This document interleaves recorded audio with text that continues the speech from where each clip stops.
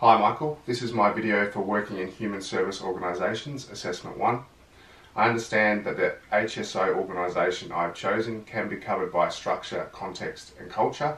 However, for the purposes of this video, I'll be covering the structure of the organisation. For question 1, the Human Service Organisation I had contact with in the past year was the Aged Mental Health Unit at Sunshine Hospital. It was for my mother who required treatment for mental health issues. Sunshine Hospital is part of the Western Health and their objectives are valuing and empowering our people, growing and improving the delivery of safe and high quality care, and communicating with our patients, our partners and each other with transparency and purpose. I'll now answer question 2. My mother in this situation was admitted to hospital as a voluntary patient the first time and an involuntary patient during her second admission. Overall, I was happy with the care offered for my mum. I was happy with the inclusive nature of the decentralised structure of the organisation. For example, the hospital organised family meetings every couple of weeks, both in person at the hospital or utilised telephone conference calls with the family when COVID restrictions were in place.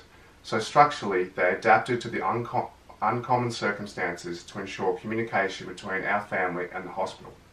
A leading psychiatrist, social worker, occupational therapist, registrar and family members were all present during these consultations. As family members, we were encouraged to offer our perspectives on Mum's history leading up to her becoming unwell, and our suggestions were validated. They also listened to Mum's needs and wanted and came up with possible treatment options. For the third question, I would say that due to COVID restrictions, we were only allowed to visit at certain times, so I was hardly a fly on the wall inside the hospital.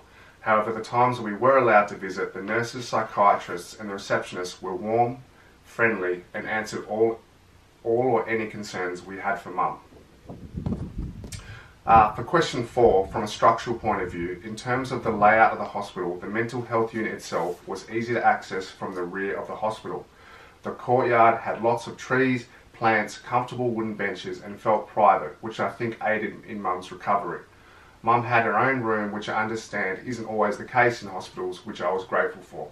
They also ran group activities and arts classes, which Mum liked a lot because it gave her a sense of community. From a structural point of view, I was impressed with the hospital's recruitment process, as many of the staff, from the cleaners, nurses, doctors, all came from a diverse range of cultural backgrounds, which I think helped Mum because she could relate to them coming from a Japanese background and migrating to Australia. Finally, for the 5th question, changes I would recommend relate to the admissions process when I first took Mum to the hospital.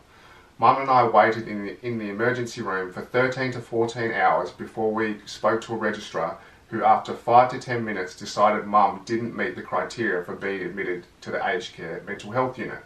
I was adamant and a little bit emotional that Mum needed professional care, and reluctantly the registrar agreed.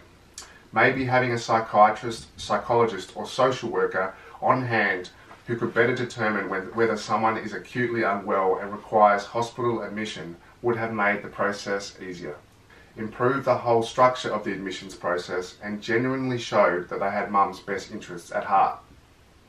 Anyways, Michael, that sums up the structure of the organisation from my perspective. Thanks for listening to my video.